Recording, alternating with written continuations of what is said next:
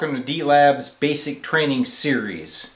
In this series we address common problems and give you quick solutions. But I want to tell you guys a little story first. So here, next to me, we have a tube Caddy. And you can see the name Fred is on the Caddy. So for a little history, when I was growing up, there was a TV repair shop in a little town called Bedford. My dad and I would go up there every so often and visit the guy, and his name was Fred Caddy. Fred was a ham radio operator, and he had just all these cool projects in this little shop in the middle of Bedford. I would go in there, and I'm telling you what, guys, I was in heaven. I looked around, saw these piles of projects and parts everywhere. I was like, man, that's what I want to do. That's what really got it into my system. So now, in tribute to Fred Caddy, we are going to use the Fred Caddy. And inside of the Caddy will be the subject matter for the new D-Lab basic training. So let's open it up, see what we got today. Okay, Fred, what is our basic training subject for the day? It appears as though Fink is trying to hide the data from me.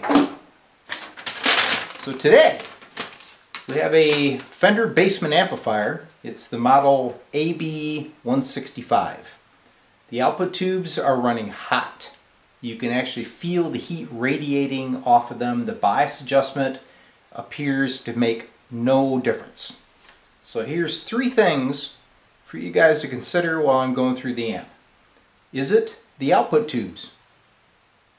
Is it a power supply issue? Or is it outdated technology? So keep that in mind. I'm going to get Fred out of the way and we're going to test the basement. Alright, so our situation is the output tubes are running pretty hot, so we know we probably have a bias issue. Now, in its original configuration, there's no way to actually measure the bias in this amplifier. What they had was a balance pot, okay? So it actually was not adjustable bias. It would actually swing the bias back and forth across the output tubes, and they wanted you to listen to your speaker and adjust for minimum hum. It's the same type of system that you see in many of the Fender Twins, okay?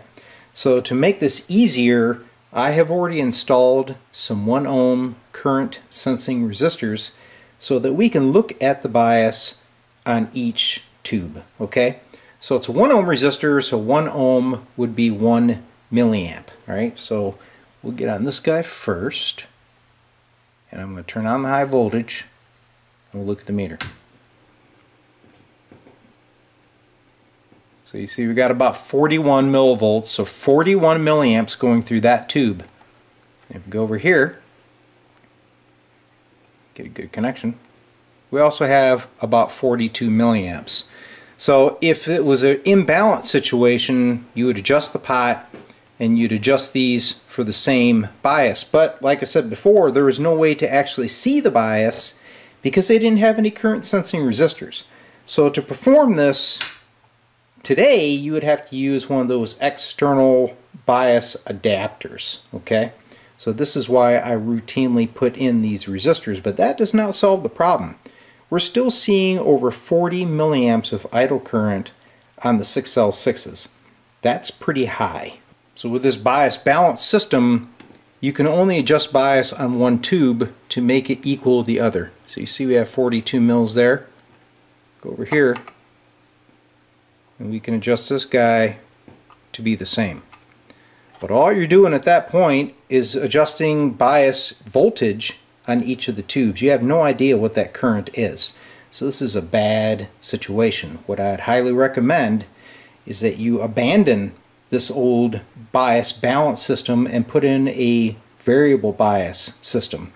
And that is what they used to have on the AA165 amplifier. Let me show you the diagram. Alright, I just pulled these prints off the web for your reference. If you want to see a better representation, take a look at the real schematics, okay? So here is the AB165, and that's what we have installed in this basement. So you can see there's one 100K resistor here that's feeding a fixed negative bias to one output tube. The other side goes through this little balancing network they have. So you're swinging this negative 45 volts back and forth and try to equalize the voltage on the output tubes. Whereas if you look over here on the AA165, now you have two of the 220K resistors, and your bias pot actually adjusts the negative voltage so you can actually dial in the current for your output tubes. This is a much better system. The only drawback is you have to have a pretty close matched pair of tubes because you're only adjusting the current at one point, which is going to both tubes. Alright, so the game plan is, guys, I'm going to reconfigure this old bias system to a variable bias system. So it's a simple matter of rearranging a couple resistors on the current pot and adding the 220K resistors that feed the output tubes.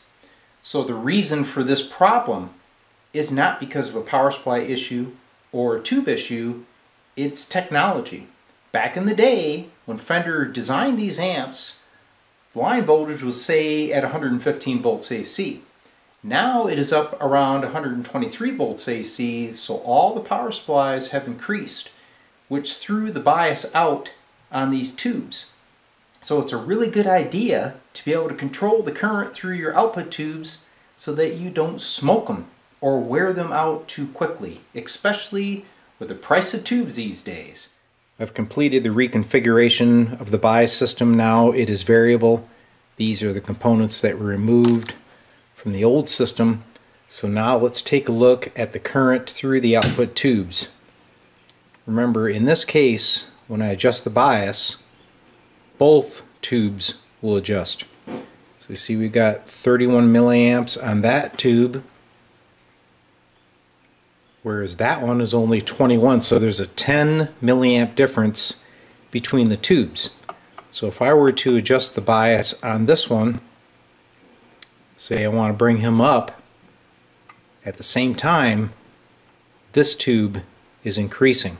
The reason for that is our tubes are not matched. So this amp will require a matched pair of 6L6s, and then that bias will settle down. Alright, I removed the old tired 6L6s and replaced them with a matched pair of Mullards. So now let's fire up the amp and see what our bias looks like and see how equal they are between tubes. There will be a difference, but hopefully not 10 milliamps. So there is my current. So we'll just set it, say, at 30. Okay. Now we'll flip the lead over to the other tube.